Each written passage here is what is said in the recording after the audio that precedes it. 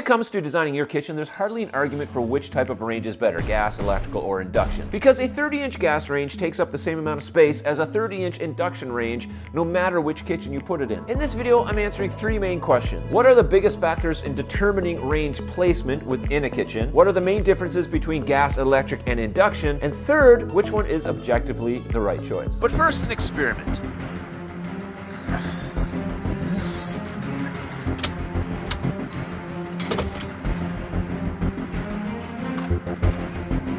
Inquiring minds want to know which will boil water faster, gas, induction, or electric. Well, I've set up this little experiment to help us figure that out. Now, I don't have a gas range, but I do have the gas burner on my barbecue. I've got this old school style coily electric thing. It's more of a fire hazard than anything, but it's gonna have to do. And I have this little induction range top thingy that will hopefully boil some water as well. I've never turned it on, and hopefully this experiment won't be a bust. I should have tested that beforehand. Anyway, let's dive in. All right, I poured 1 cup of water into this pot. Figure we'll start with the gas and then we'll work our way down the line to see which one is more efficient. Hopefully this will light. Timer is set. I don't know if you can see that. It's kind of crud. Oh, there you kind of see it. Yay! All right, the timer started. I'm so excited. Really cold out.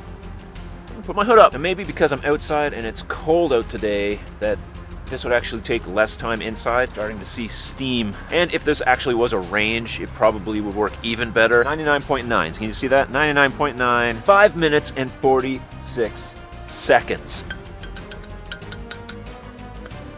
Do another cup of water.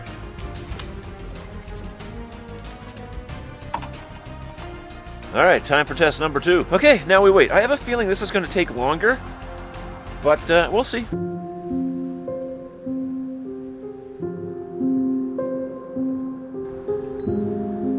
29 degrees. Okay, well, we're going in the right direction. 70 degrees, not bad.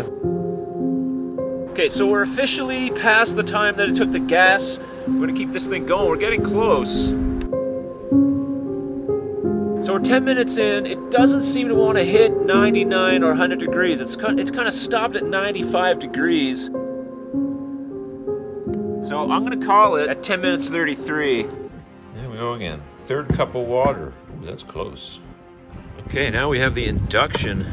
I have a feeling this is going to be way faster because we're already at 45 degrees and we're less than a minute in. Yeah, by far induction is going to be a lot faster than both gas and obviously this coiled wreck. We're a minute 40. We're already at 68 degrees. What's interesting about this one, which I really didn't show you in these other ones, well, I'm not going to really show you here either, but the bubbles are really consistent around the whole thing. Where on this, bubbles were kind of off to one side.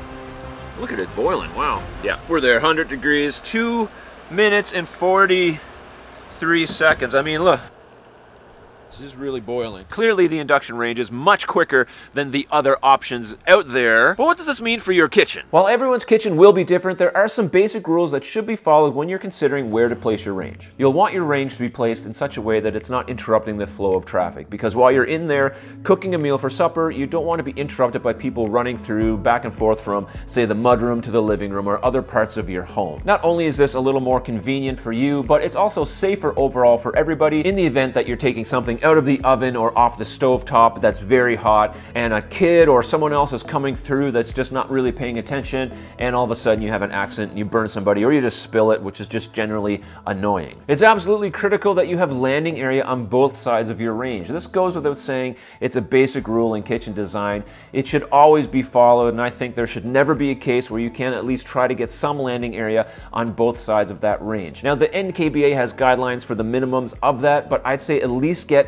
15 to 18 inches on both sides. More is better if you can. You should never have your range against a wall or on the end of an open run where there's nothing on the other end of it. In the event that your range or range top is in an island, make sure that you have ample space behind it so it creates an overall safer environment for the range to be used. The location of your range should also be determined on where you are going to vent that range, because those two things go hand in hand. You should never have a range that is not vented, and it should always be vented to the outside. Yes, you can get recirculating vents, and they do in a pinch, but The best case scenario is to get that thing vented outside, get all those smells and all those fumes and some of the other toxic chemicals that could be in the air outside and not inside your home. Ventilation also allows you to add a little bit of wow factor to your kitchen, because this is a place normally where you can add tile and some kind of fancy hood if you want it to, just to give your kitchen some more stylistic appeal. I try to sound like an interior designer, but it never works. Stylistic appeal? I don't think that's a thing. Key point is make sure that that thing is ventilated, so that's going to determine which wall or where in your kitchen it can be placed. One thing you do need to consider is how it looks.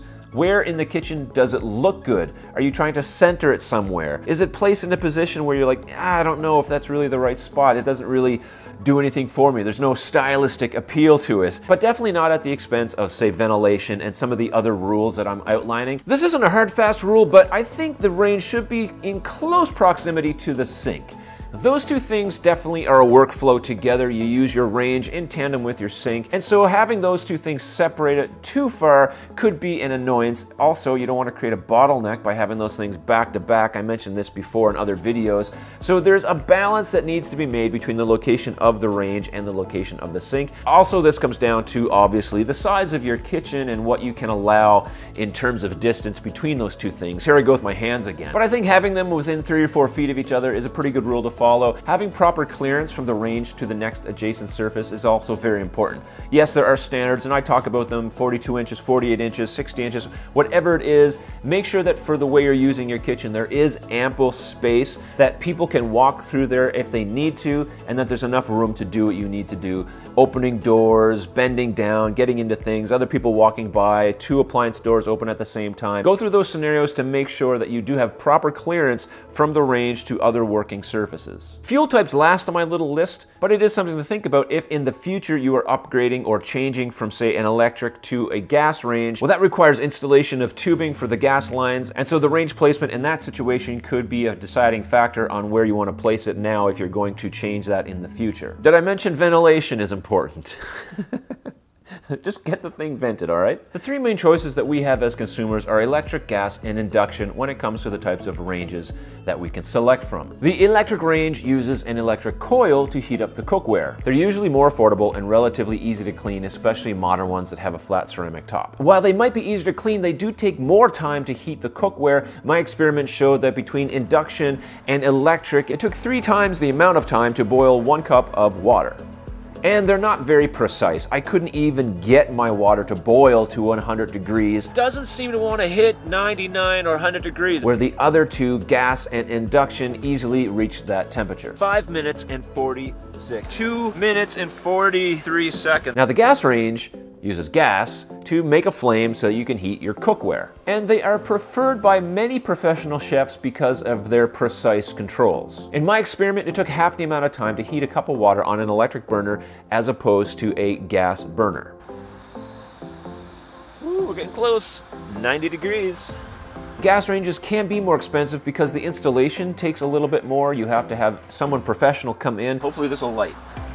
And install those gas lines, so that can cost you a bit of money, and depending on the range that you purchase, you could be spending more money for that as well. However, there are electric ranges that are quite expensive too. Overall, they require a little bit more maintenance and can be a little bit harder to clean than electric or induction ranges, which can be quite relative because you might not mind that at all. There is an increasing amount of information out there about banning natural gas ranges, and that's something you should be aware of. There is a lot of research that shows natural gas stoves can release airborne pollutants. So make sure you do your research before you go and invest a bunch of money into purchasing a range that requires gas, to make sure that you're not going to get caught in some situation where you're not allowed to have it. The induction range uses an electromagnetic field to directly heat the cookware.